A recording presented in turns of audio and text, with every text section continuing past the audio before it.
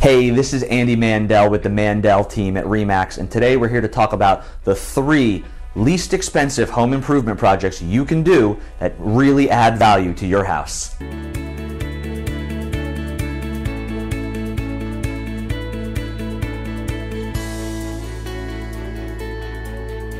Number 1 is paint.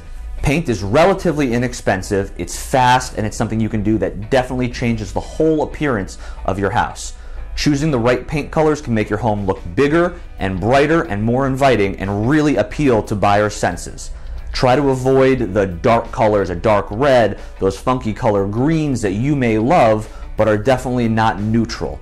We try to stick and recommend neutral tones like this eggshell off-white color here on this wall. Anything that's a light gray, it'll definitely appeal to the majority of buyers and keep it very neutral. Number 2 is carpet.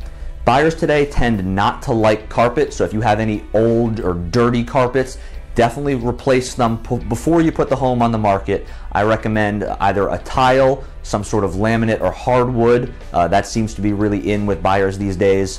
A lot of people have allergies, so dirty old carpets can just make the home look older and more worn. People today really are looking for that tile or wood look. And step number 3 is landscaping.